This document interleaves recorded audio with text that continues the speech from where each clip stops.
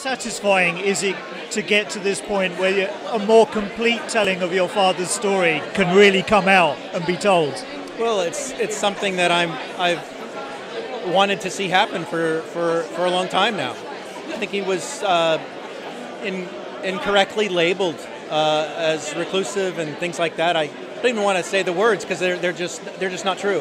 And I think people, when they see this film and they hear the words of many of his friends and colleagues and people with whom he served, they'll agree that they just didn't know the real man. And in many ways, my understanding is the story is in some respects a very ordinary one. He was born and grew up in a very ordinary place, but became extraordinary through the things he did. Is that more true than the myth that was built up around him? My father always said that success is where preparation meets opportunity. He prepared himself. He had a love of aviation, a love of aircraft design, and that's what he wanted to be when he grew up. He wanted to be an airplane designer, essentially. He became a pilot because he figured that at some point it's good to know the airplane from the inside, right? So he prepared himself, and he continued to pursue those passions, and those passions led him, to service in the Navy, then to flying the X-15 as a test pilot, and eventually to the astronaut corps. And although many people would consider the moon landing the highest point, were there many high points before that? And as you said, there were many things of flying the test planes and everything. It seems like he was on a continual progression up. He really loved being a test pilot, and I think, even applying to the astronaut program was something that was not an easy decision for him, because he had already his dream job in really exploring hypersonic flight, control, dynamics, all of those things. He was very, very happy in his role there. So it wasn't an easy decision to potentially walk away from that to a program that really had a lot of unknowns and problems that needed to be solved. And what do you think is the enduring wonder to people of this story? Because obviously recently we had First Man, which you contributed to. There's the new Apollo film, and now this. What do you think has people excited about this continually? Well, I think maybe it's because I think we're on the cusp of a new age of exploration, right? We're talking about going back to the moon, to really learning how to live and work there, how to mine for water, all of these things by 2024. And I think that's just the beginning, right? We want to learn to do these things on the moon because we're going to have to learn, we have to know them to be on Mars and anywhere else that we want to go. So the moon just happens to be the closest, the closest body that we can apply these. Yeah. So. And what do you hope people who see this film take away from it most of all? Well, I think through this particular film, I hope they get to know my father better than they maybe think they do. And as far as all of these events, I really think that they have the opportunity to ignite a new generation of young people to study science and engineering and math and prepare, right? Prepare themselves for those opportunities that are coming in the future. So how's the timing worked out for this for you? Because obviously you were doing a bunch of other things before this, and then this has come up, and it's, with being the 50th anniversary, is fabulous timing. Yeah. How did that timing come about? Well, I mean, having made a lot of space films, we were well aware of the 50th anniversary coming up, and so I was editor on a lot of films about the Apollo landings, and then having switched to directing as well, we always knew this was approaching, and we had an idea for a project about Neil, but it was one of our key investors, Jim Hayes, met Gareth Dodds, one of the producers, at Gene Cernan's funeral. And Jim said to Gareth, "Hey, how about making a film about my friend Neil?" And that's where it started. Now, it left us a tiny bit on the back foot because we hadn't worked out what the project we wanted to do would be. So we had to just basically go as quickly as we could into production because, as you said, we are pretty busy. And at the time when that happened, we were just finishing our previous film, Spitfire. And so there was a pretty big overlap. So in between finishing the post-production for Spitfire and the launch of it, we then went out to the States for our first shoot and gathered our first interviews with with some of the contributors. We had some pretty epic journeys around the US, in planes and in cars and all the rest of it to gather our interviews. But bit by bit, we pieced it together, and we just, we had a fantastic editor, Paul Holland, who, because this is the first film that I haven't edited, so this is my sort of first time hands off, keeping my hands away from the mouse, that kind of thing. But it all just kind of fell into place, and every film has its challenges and its ups and downs, but it seemed to go pretty smoothly. And so, here we are tonight. The premiere seems unbelievable. What is it about this story that still captivates people 50 years later? Because in some ways it is a long time away, but it's still very prescient. Well, it is prescient. I agree. I think the thing is, it represents mankind's ability to dream. I mean, it's probably mankind's greatest adventure and exploration. People compare it to Columbus sailing the Atlantic, but with this, there's a technical challenge as well. And we look back at it and think, oh, how did they manage to do it with such tiny computers? Well, at the time, they were huge computers. The lunar module had a 32 kilobyte memory computer. I mean, it seems staggeringly tiny now, but of course at the time it was the cutting edge. NASA had the world's biggest concentration of computing power. They had 4 megabytes of computing power in Houston, but that's how they ran it and that's how they made it work. So I think it still stands as an incredible achievement because the development of those rockets, the development of those spacecraft, the training of those astronauts, for all the knowns and unknowns that were out there, all worked. And it was this incredible pyramid of 400,000 people right up to the tip of the pointy end where Neil and Buzz stepped out of that lunar module onto the surface of the moon. But then the other great achievement, of course, is getting them home. But I think it's just one of those heroic human endeavors that people who say it never happened are just missing out on this amazing adventure. And one of the things for me is, and what the film I understand is portraying, is that he's such a normal person in very many ways in his upbringing and his life, doing such extraordinary things. Do you think there's a danger in idolizing people and not understanding them properly, which is what this film is remedying, really? Yeah, I mean, it's hard to... having made Spitfire and a number of other films, people like Neil would hate to be described as heroes and amazing and things like that. What they wanted to be regarded as, I think, is good at what they did. And Neil was very, very good at what he did. But he started young. He became a pilot at 16, before he could drive. He went into the Navy. He became a fighter pilot. Just so he could go to college. Then the Korean War came, so he then had to deal with that. So it was Neil's reaction to events, and he was evidently just a cool customer who could keep calm, and that made him stand out head and shoulders above everyone else, perhaps. And so bit by bit, he moved from one job to the next. So he joins the NACA, then he gets recruited into NASA. He flies the X-15, this incredible rocket plane that goes right to the edge of the atmosphere. And he was the only astronaut in that group who'd been selected who flew the X-15. There was a couple of others later. So he was just very, very good at what he did. And I think the film sets out to say that. He was not, he was not amazing. He was not special. He would hate to be described like that. He was just brilliant at what he did. And he created an atmosphere of calm around him. So his crew of Apollo 11, Mike Collins and Buzz Aldrin, were, I should imagine, just inspired by his leadership example and what he could do. Tell us what being in space has done for you, how you think that's kind of changed you as a person. Yeah, absolutely. Really fortunate. I think I always try to tell people how grateful I am for the experience. And we do a lot of really complex things in space. We build these machines in space that mimic what Earth does for us naturally and keeps us alive up there. And while all that complex stuff is happening, I think I came back with 3 really simple lessons to share.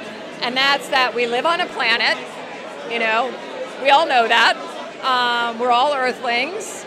And the only border that matters is that thin blue line of atmosphere that blankets us all. And I think intellectually I knew that before I flew in space, but I didn't really, it wasn't like in my mind every day. And it is now, and I want it to be like in everybody. So is it about communicating that experience, which is one reason this is so important, is to communicate the experience of seeing this world from an entirely different point of view?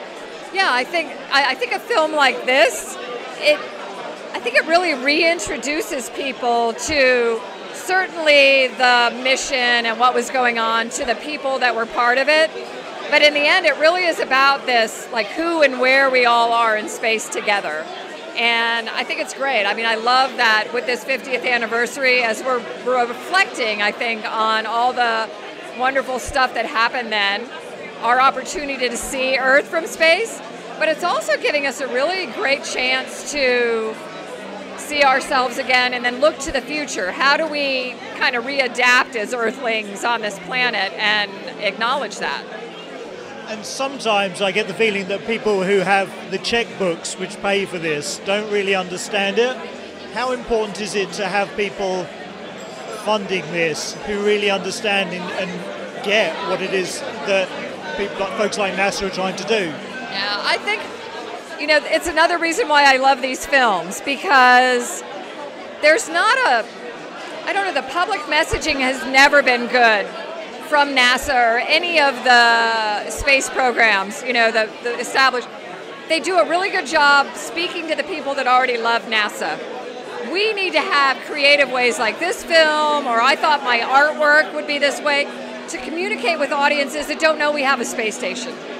You know, to make them aware of that, and that everything we're doing in space, and I think about when we go back to the moon and establish a permanent presence there, when we go on to Mars, ultimately it's all about improving life on Earth. And everyone needs to know that. And what's the most exciting thing you see coming through the space program in the next maybe 5 to 10 years? I think it is this this goal of going back to the moon. And not just doing it as any one country, but continuing on with, you know, perhaps the legacy of what we're doing on the space station right now with 15 different countries working together, and realizing that we need to leverage each other. We need to take advantage of the different skills and, you know, expertise, and just this blend of diversity that makes everything, I don't know, more successful anyway, and go to the moon that way. And then that'll give us this really great platform for doing better things down here on Earth, but getting us to Mars and other places too.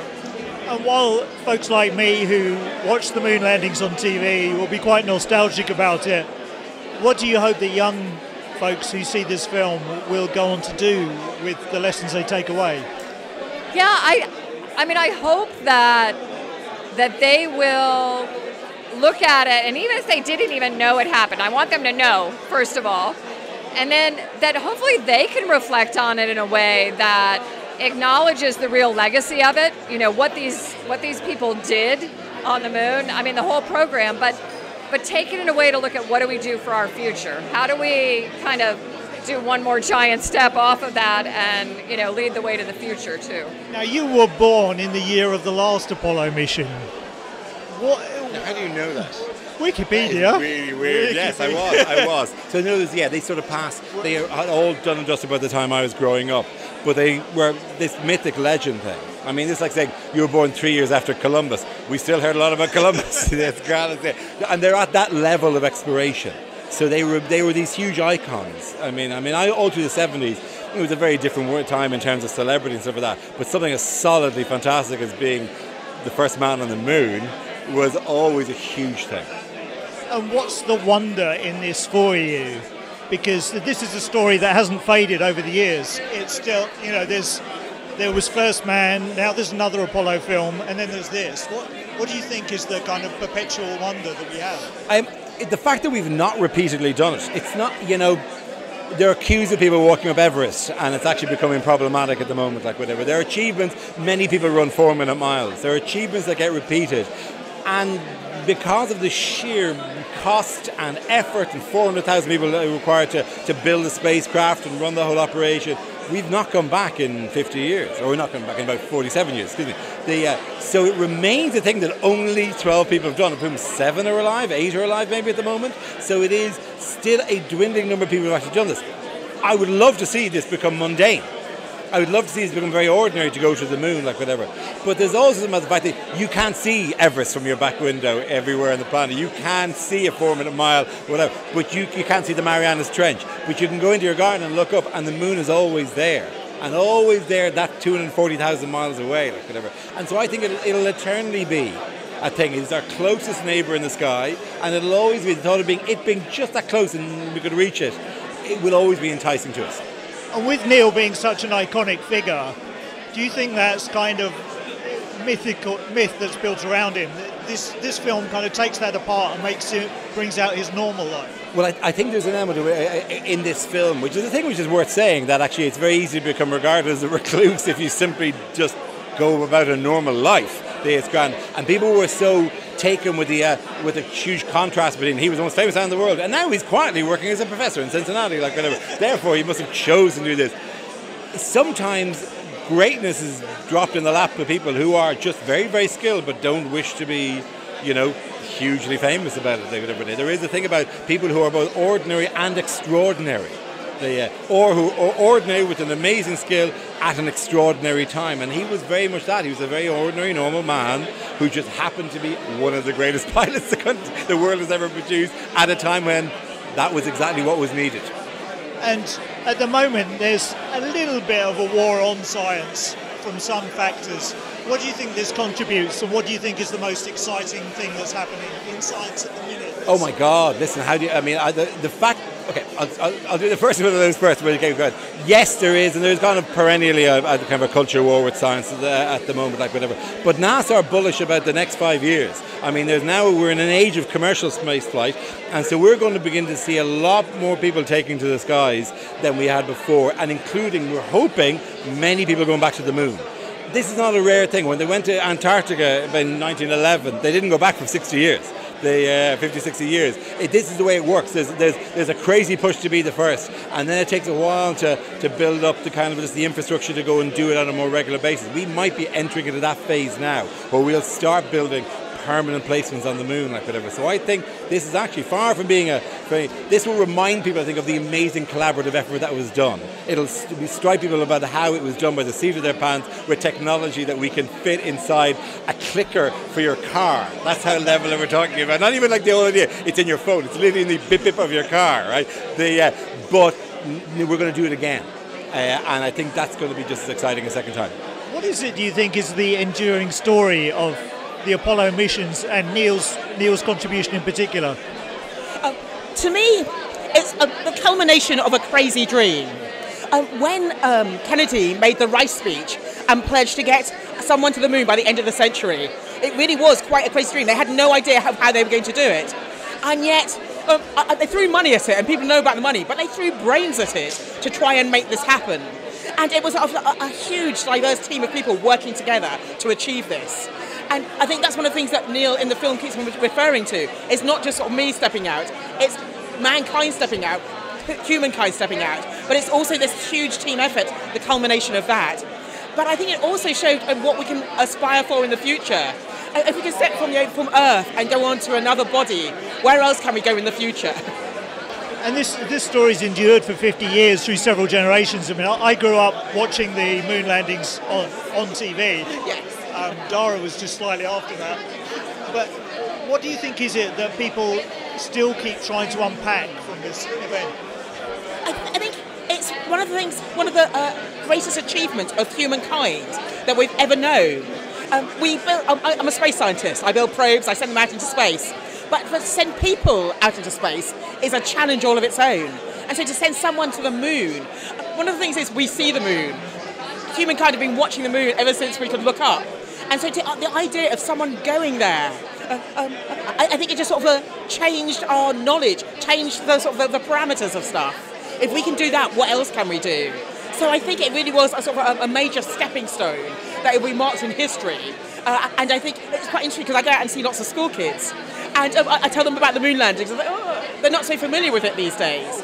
But when I'd like to reiterate the big, amazing achievement that it was. And so in that 50 years, we haven't really done anything in a similar vein yet. But I think the next stop is definitely Mars, and the kids are getting excited about that now. Probably in some cases more excited than their parents. Do you find that there's still some, there is still some doubt and vocal resistance against it, but do you find that's impeding your work, or it just doesn't really get in the way? I don't think, no, it doesn't impede my work. I mean, people ask a lot of questions about space. And at the time of the moon landings, people were asking questions again.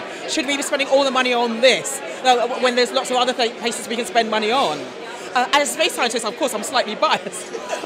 But at the same time, space helps us here, helps humankind here on Earth. I think we sort of use space planes. Some of the space planes I've built help us understand climate change, help us understand shipping in the waters of Singapore, so we can actually look at the Earth. But I think it also gives us something else. It's like art and poetry. By looking out there, sometimes we get a better understanding of ourselves. And I think the moon landings did that. I think one of the things that was mentioned in Armstrong is Neil looking at the Earth, sort of silhouetted in the blackness of space. And many people think that that image is what sort of inspired the environmental movement and actually got us to think about our planet as a whole and think about our planet as something that needs to be nurtured. So I think going out there can really actually affect us here on Earth. And the story of Armstrong in this film is about somebody who was born in a normal place, had a fairly normal upbringing, but devoted himself to his passion and ended up doing something amazing. I mean, in your own life, how has that worked out? Because you've obviously come quite a long way. I'm very impressed. So, as an outsider looking into the world of science, how do you do that? Well, I think science is one of the places where education, I think, is the key.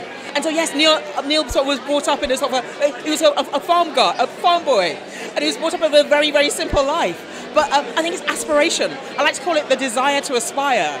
And because of Neil's Armstrong stepping out on the moon, he gave me a desire to aspire to get out there myself. And I think that's the key. It's the power of a crazy dream. If you think high enough and crazy enough, you struggle to get there, overcome hurdles. And I think most people will be amazed by what they can achieve just by having a crazy dream.